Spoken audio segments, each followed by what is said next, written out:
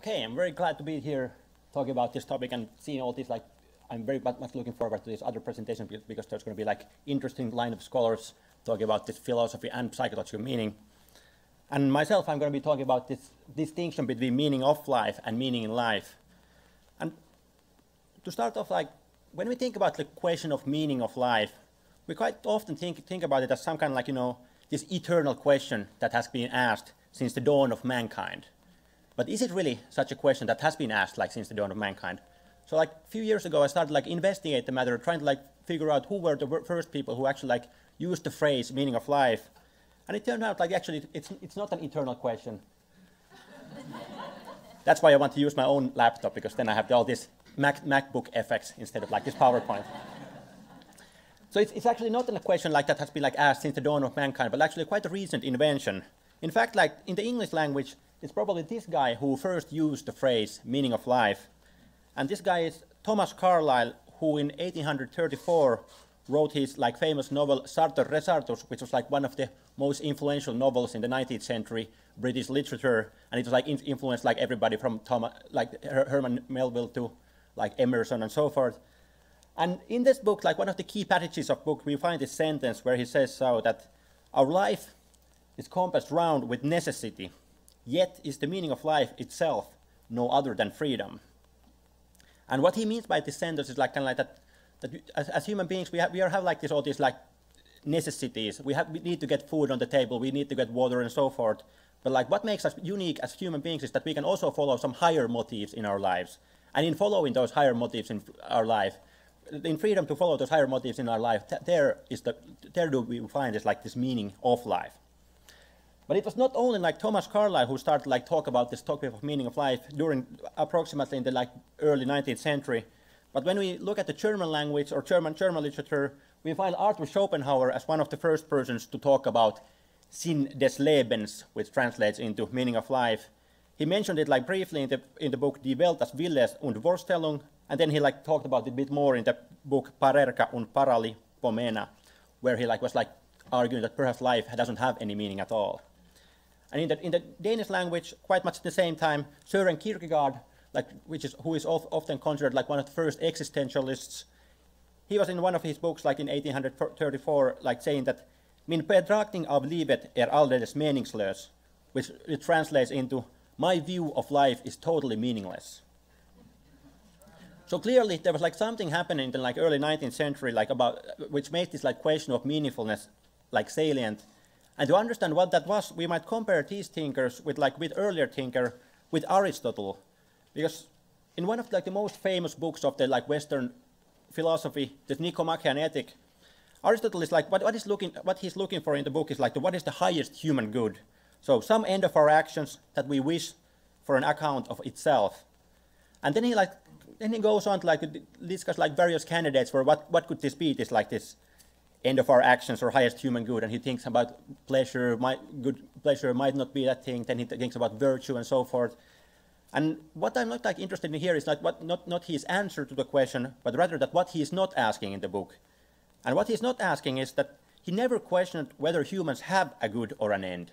That was taken as a self-evident fact that, of course, he was living in this rational cosmos. Everything in the world had some purpose. Everything had some purpose. Every plant, every animal had some purpose. So of course, then human beings also have some purpose. So the only thing that we have to figure out is what this purpose is by figuring out what is specific about humans compared to other animals. And this and compared to this, then these Carlyle, Schopenhauer, Kierkegaard, they were actually but the question that they were interested in was that whether life has meaning at all. Does it have any purpose at all? And they were even going through this kind of existential crisis where they were afraid that life might not have any meaning, and then they were trying to come up with some way of finding meaning in life. So what was then happening in the 19th century that made this question so salient? Of course, there's many developments in that time, industrialization, urbanization, democratization of governments and so forth. But I would argue that the most important development that contributed to this crisis of meaning, that this idea that life might not be have any meaning, was the scientific worldview. But it was becoming stronger and stronger. And I'd argue that like the scientific worldview was what led to this disenchanted mechanistic universe. That suddenly we were not like part of this meaningful cosmos, but the universe was governed by these natural laws, these cold and mechanistic laws, and human beings were just this like random accident that happened to happen in this small remote planet in some remote corner of the universe. So before that, cosmos was rational, everything had a place in it, and suddenly we had this scientific worldview, which was like kind of challenging this belief, and leading us to realize that the world might not contain objective meaning or objective value. And even today, we can like see this influence of science in our in our experiences of meaning, because I guess like many of you have like seen this kind of like graphic before. So like if you look at the life satisfaction of people, and if you look at the wealth of the nations, we tend to find like a positive correlation. The wealthier the nation, the more prone are people to report that they are satisfied with their lives. And in this statistic, like Denmark was #1, but nowadays Finland has been #1. Just have to mention that.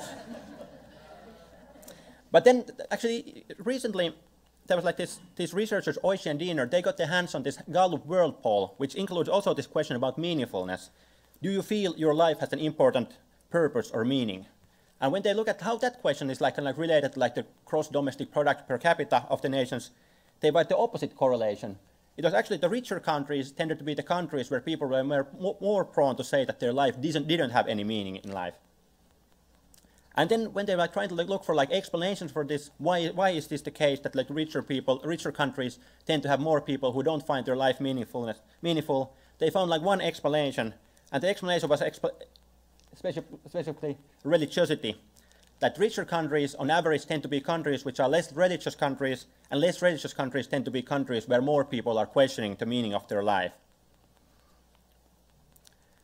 So we might say that, you know, for a long time in the Western history, the question that we were like the grand question about life that we were asking was the question of the end of man, summum bonum in the Latin language.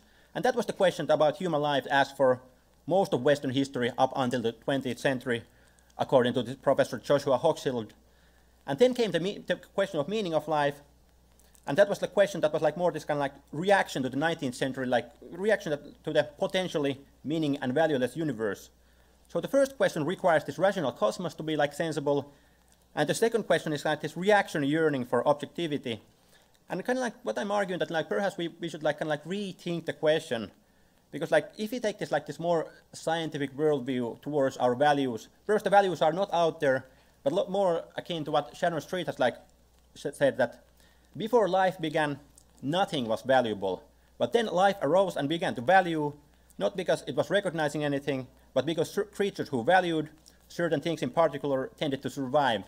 So values are not something out there in the world, in the universe, but they're not more something that we have as like biological creatures. We tend to value certain things. And if you take this perspective on values, I think that like instead of this like search for alternative sources of objectivity, we might like rethink the question and focus on these values that we have already within ourselves. So like there's like two ways of asking this question of meaningfulness in life. So one is this like objective meaning of life, which means like this that trying to figure out what are the things like beyond human beings that make life meaningful. So something like, you know, that is not dependent of us valuing it, that could make our lives valuable and meaningful. And then there's the question of like this more subjective question of meaning in life, which is a question about my own life, about whether I feel that my life is somehow meaningful. And so like one is looking for meaning like out there in the world, somehow like some kind of like meaning which is like not dependent on human valuing them, and the other is like actually focusing on this human valuing process. And what I'm kind of like arguing that this question of meaning in life is the question that we should be asking today, because like that's a question that is more compatible and easier to like fit together with the scientific worldview. And as regards this question of meaning in life, then like so what is it? It's a subjective experience. It's something that we experience as regards our own life. So like as Jean-Paul Sartre said, it's we who give life meaning, and value is nothing more than the meaning we give it. So like it's something that we experience as regards our own life. So we can like experience more meaning in our life, we can experience less meaning in our lives. And more specifically, what kind of like experience this meaningfulness is. So as like we heard in the last presentation, there has been like different ways of like conceptualizing meaning, like as comprehension, purpose, significance, and so forth, mattering. But I would like argue that the most broad like conceptualization of like this, what this experience of meaning is about like experiencing one's life as worthy and valuable. So in essence, like feeling that my life is worth living. So that's like the most fundamental experience. And then like, having a purpose or having comprehending one's life might be like things that like might contribute towards that. But like most fundamental thing that we can like, most fundamental evaluation that we can make about our own life is about experiencing it as valuable in some way. And as regards like this distinction between objective and subjective meaning, I would argue that that if you find your life valuable and worth living, that's enough. That there's like no need for like objectivity beyond that my own life. That if I'm able to somehow like feel that my life is valuable, I don't need to like look for any objectivity to make it even more valuable.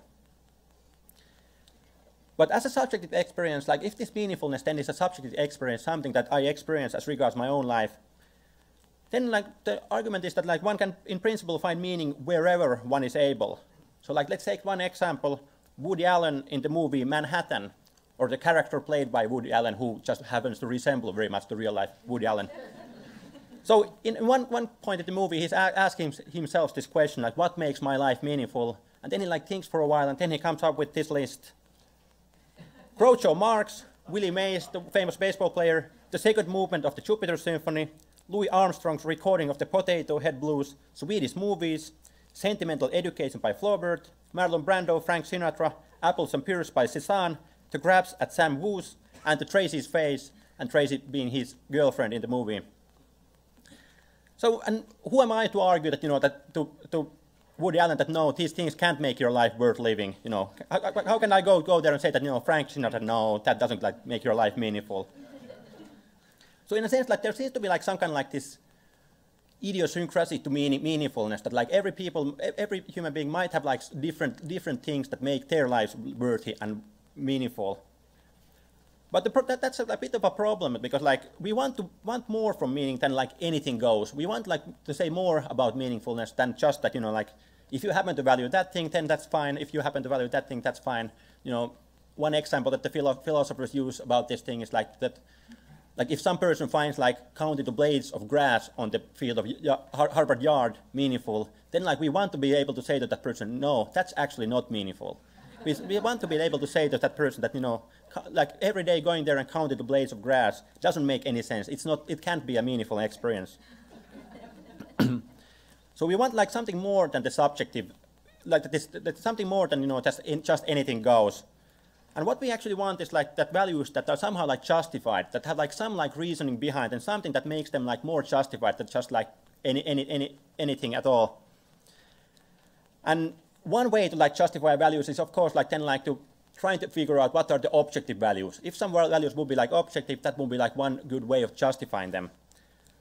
But what I'm like arguing here that in addition to that, we can like try to even like within the subjectivistic framework, we can try to like somehow seek justification for values, and not like from out there, from the objective world, but more like within us. And more particularly, I can like argue that in the quest for meaning, we are stuck in our human nature.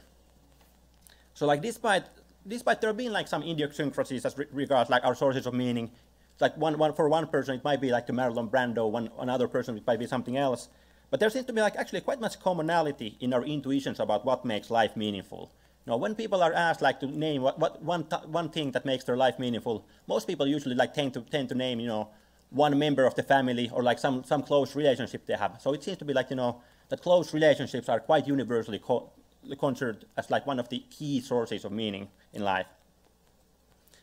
And moreover, like it seems that we're stuck in our human nature to the degree that like we cannot like escape our human nature even if we want to. Like one example of this is like Dostoevsky's book Crime and Punishment, where there's like this main character Raskolnikov. He decided that he was like this young and bold man, and he decided that he's like above the like petty morality of his time, and instead like he was living like according to his own standards, and according to his own standards he realized that killing this certain like greedy landlord would be like morally good thing. So then he went out and killed that landlord, And actually the book is not about the murder itself, but like what happens after the murder, and more particularly what happens to Raskolnikov, like, and what happens within the mind of the Raskolnikov after the murder, because he starts to feel guilt, he starts to be like very like, he becomes like quite devastated after the fact, and that's kind of like the point that Dostoevsky was trying to make through his book was that, you know, that we can try to escape our morality and certain like values through rationalization, but actually we are not able to do it. That our nature is stronger than our reasons. So like even though we like on a certain level could try to like argue against certain values, these values still matter for us. So like our human nature makes certain values and sources of meaning more natural to us than others. So like certain sources of meaning and values are very natural to us, and other things we have a hard time to value even if we tried. And this means like that this is not about like this objective universalism, like we cannot use the human nature to argue that, you know, something is objective, but rather it's like this empirical universalism, that like we can like use the scientific method to figure out what are like the most typical ways of that human beings tend to find meaning, and that we can accept some level of like exceptions, that there might be some people in some situations who don't find meaning in that thing, but most people in most situations find meaning in that thing. And I argue that that's kind of like enough, that this empirical universalism is enough, and we have to like accept that there might be exceptions to any sources of meaning. And then if you want to like investigate what could be like good sources of meaning, in that sense, we might have to look at this, like we could like look at this research on like basic motivational disposition and basic psychological needs.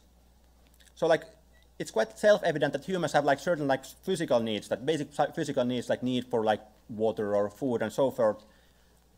But what the psychologists are arguing that like in addition to those things, we also have like these basic psychological needs, certain things that like are so like necessary for us that we have like developed, that we have like evolved this tendency to seek out these experiences, and then when we are able to like get these experiences, we feel this sense of like satisfaction. So like these basic psychological needs then have like evolved to like ensure that we get from our environment certain crucial psychosocial experiences, and they are like seen as like necessary for healthy development and well-being. And satisfaction then tends to lead to like short-term well-being and also like long-term wellness in terms of like, you know, mental health and even physical health and so forth. And their frustration tends to lead to ill-being. And being like psychological needs, being something which is part of our human nature, means that they're also like universal. So they're like operational across cultures. And then when we like have this like idea of like basic psychological needs, we might make this distinction between like these needs and on the one hand, and then like on these intrinsic values on the other hand. So these needs are like implicit. They're something that we don't have to be like consciously aware of for them to like play a role in our lives. Whether we know that we have these needs, they still like make certain things intuitively appealing to us. They make certain, when we get these needs satisfied, they increase our well-being, whether we know that we have this need or not, and they're same to all human beings. Then there are these intrinsic values, which I mean like values that we have like consciously chosen, something like which are like explicit to ourselves, something that we have like consciously decided that this is a value I want to commit to. And they're intrinsic in the sense of that they provide their own justification, so they don't like need any justification beyond themselves, but the value itself is kind of like its own justification. You know, for example, happiness is often used as an example here. You know, that if I go out and do something and then somebody comes to me and asks, why did you do that? And I said, I thought that it makes me happy. Then like no further explanations are usually not needed. That it's like happiness seems to be something that we value as such. We don't need like any further explanation for why we are pursuing happiness. So like these intrinsic values then are like that if we are able to like identify some intrinsic values in our life, then like the fulfillment of these values would make our lives worthy and meaningful. And what I'm kind of like arguing that in trying to identify what could be like good intrinsic values for ourselves, we would be very well off if we like trying to align them with these psychological needs, because like these could like actually provide some kind of like justification for why we value these things. So let's take an example here. So contribution is quite often thought as like one kind of like intrinsic value. It means this positive contribution beyond myself that I am able to make through my life. So feeling that I have like some kind of like somehow contribute to the humankind or the nature or whatever. And when we think about our intuitions about meaningfulness, what makes life meaningful, I would argue that many of our key intuitions about meaningfulness are actually about this sense of contribution. So usually like when we list like who are people who are like have led like exceptionally meaningful lives, then people like Nelson Mandela, Mahatma Gandhi, Marie Curie, Abraham Lincoln come to mind, and these are often like in the lists of people, like examples of people who might have led like exceptionally meaningful lives. And what unites them all is the fact that they made some like exceptional contribution toward the humankind. The same thing that if you think about prototypical examples of meaningful occupations, the occupations that come to our mind usually like are firefighters, nurses, doctors, which are like occupations where like the contribution towards other people is like especially salient. We actually like occupations where you actually like saving other people's lives. So I would argue that it's actually like quite hard to find thinkers who would state that saving other people's lives is not meaningful. So I guess like if you like put, I don't know, if you would like raise hands here, who thinks that like saving other people's lives is meaningful? I would think that most hands here would like raise. So if you're somebody's opposite, you can like raise your hand now if you think that it's not meaningful.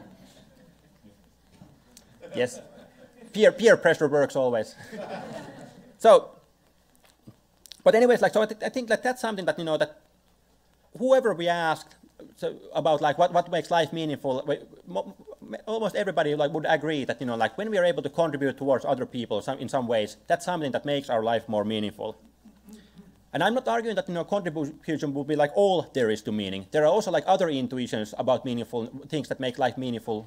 Like for example, artistic expression would be like something that might not involve contribution, but which we might still find meaningful. But it's a significant part of like our intuition about meaningfulness. And contribution also seems to be something which is like intrinsic in the sense of like it doesn't need justification beyond itself. If you ask like why did I help certain person and say that because I care about that person, that sounds like that's enough of a justification. You don't need like any more justification beyond the fact that I care about that person and because of that I wanted to help that person. So contribution seems to be like this like one intrinsic value, and the fact that it's like such a strong intrinsic value, I argue, is like has to do with the fact that there's also like this benevolence, which is a both potential need that humans might have. And there's like quite much research like nowadays about this like benevolence as a potential need. So it means like this having this positive impact in the life of other people rather than negative impact. And there's like lots of research showing that it like when we are able to help other people, it like increases our sense of well-being, short-term well-being.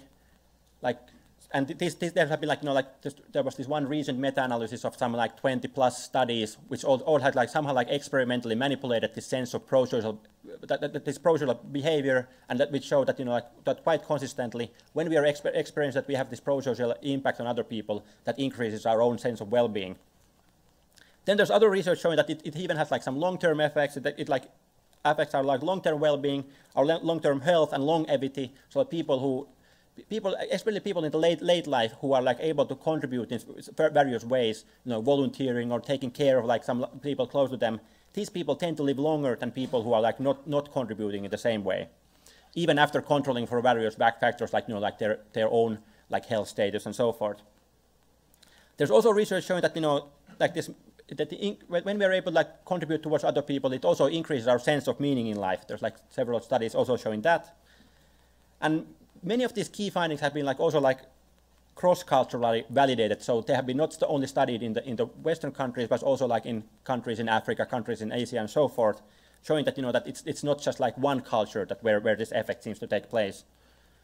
And there's also like one could like build this evolutionary rationale for why we have that, why human beings have this like this disposition to want to help other people, and we don't have time to go into that more.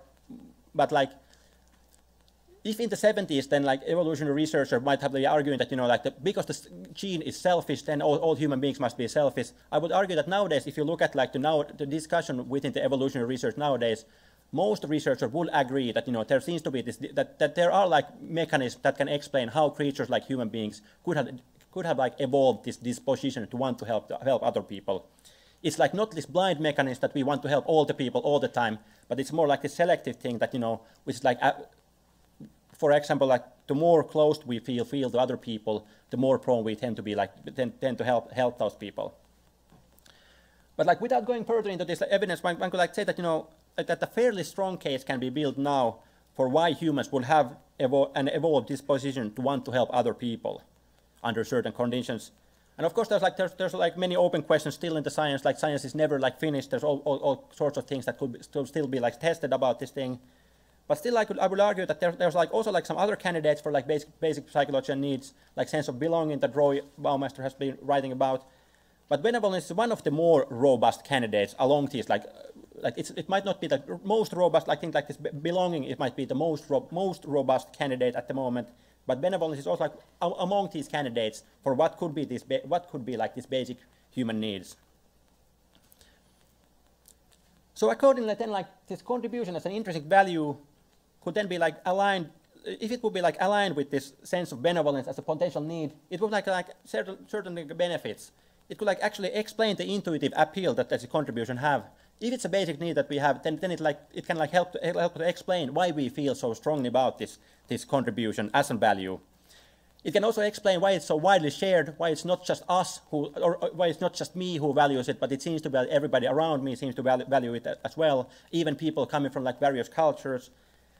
And it even like if it's a potential need, it even provides some reason for like reflective endorsement of this contribution as a value. That even when we reflect about the value, we might know that okay, it seems to be about a value which leads to positive consequences both for the individual engaging in these contributing activities and also for the people who are like who the person comes to support through these activities. So if you ask the question like why should I value contribution? And we want to like remain within this like subjectivistic framework. How can we answer this question? Like what kind of justification can we give to people? Like why should they value contribution in their lives? So like we can give like justification like because you already intuitively value it, whether you want it or not. It actually is part of your value framework already. And it even like feels like so strongly to be part of your like value framework that it feels worthy enough to base one's life on it. It seems to be like a value that we want to like commit in our lives because we feel that it's like worthy cause in a very strong way. And also because there's no good reason to not value it. There might be like some reasons like to not value it in certain situations, but like on average like there's more reason to value it than reasons to not value it. Then like we can also say that because we all value it, it's not just you, but it's we all who value it. We can say that because valuing it tends to lead to good outcomes for both you and for the society, and we might be able to say that because we all support you in valuing it and we admire you for valuing it. And I would argue like these are already like quite good reasons for valuing contribution. So like And finally, like, there's a reason that because you could not value it, even if you would want to not value it, so you're not able to escape valuing contribution. So in a way, like I'm arguing, like these are like better reasons than an abstract belief in it being somehow like objectively valuable. So like to conclude, then, so what I have been trying to argue here is that first that the quest for meaning of life was like 19th century invention. It was like the reaction to this disenchantment of the cosmos brought by the scientific worldview. And it was kind of like this quest to identify some kind of like objective meanings within a worldview where the possibility for objectivity was already like seriously challenged. And that's why it might not be like so successful often. And then there's like this separate question about meaning in life, which is like this fundamental question of the subjective worthiness of my own life. And here the aim is like to identify what factors make people to experience their own life as somehow like meaningful, worth living. And as regards like what could make then our lives meaningful, worthy, and worth living, I will argue that this contribution is one of the prime candidates for like what kind of like intrinsic values can actually make our lives feel like meaningful and worthy of living. And I also like arguing that it derives its wide and intuitive appeal from the fact that it's based on a basic human need. And